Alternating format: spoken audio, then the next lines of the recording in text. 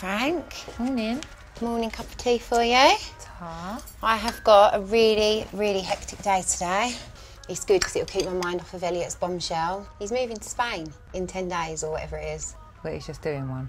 He's doing like a new business venture there, and he said he still loves me and that he's going to miss me. And he seemed so sincere, and I got a little bit choked up about it. Oh, what a prick. Frankie wasn't being a prick, he was being really nice. Yeah, obviously, but he's done it, it's like half done it on purpose to get ya. He's proper got your little heart, like, right there.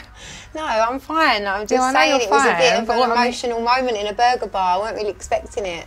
Because now he's got your back, and now you're thinking about it. And no, he hasn't got me. We're not back together. No, but he's got your head thinking. Well, that's what I mean. He's like, oh. Yeah, but no, he basically said everything I needed to hear. So, like, he understands that, yeah, it's hard for me, and he doesn't think I'm not normal because I want my space. But I felt like the way he was speaking was that if I wanted to give it another go, then he would. But meaning that you'd go to Spain? Yeah. That's mad. He thinks that me and him could really work out if we lived in Spain together because I'd be away from the pressures of Essex. Yeah. He thinks we could be really happy there. So he would like us to give it another go.